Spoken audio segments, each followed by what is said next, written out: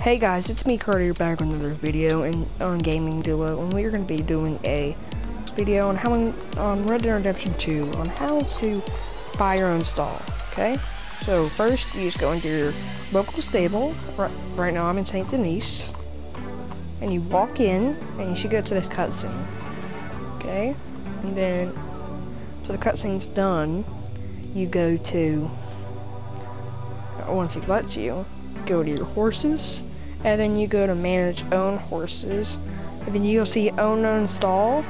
You can buy stalls, but like I have an offers and rewards, but either way you would have to pay 150 for this one and then 500 and 750 for those. But I have an offers and rewards, so I'm just going to use it, but you normally have to pay. So that's how you buy an empty stall for your horses. You can also use gold for them. But there it is, guys. So yeah, if you like my videos, make sure to go to my other video, my Rocket League montage, and maybe you'll like that one. Make sure to comment in that video if you liked it, so I know like what you will like. And yeah, so hit it.